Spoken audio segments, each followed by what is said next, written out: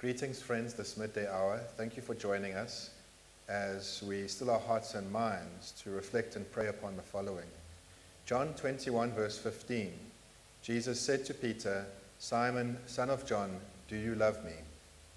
3 times Jesus asked Peter about the genuineness of his love. Many people suppose that when Jesus asks this question of Peter 3 times, it is to balance out the 3 times Peter denied Jesus. Jesus' loving confrontation of Peter wasn't, however, about shaming him, but instead of reclaiming him.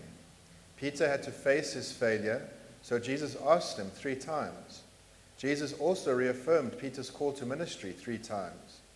If we really love Christ, and not just in words, we need to care for the members of his flock in all their variety, and taking care of their needs, whatever they might be. We must care for those who think they are poor and those who think they are rich, for those who believe themselves strong and those who are sure they are weak.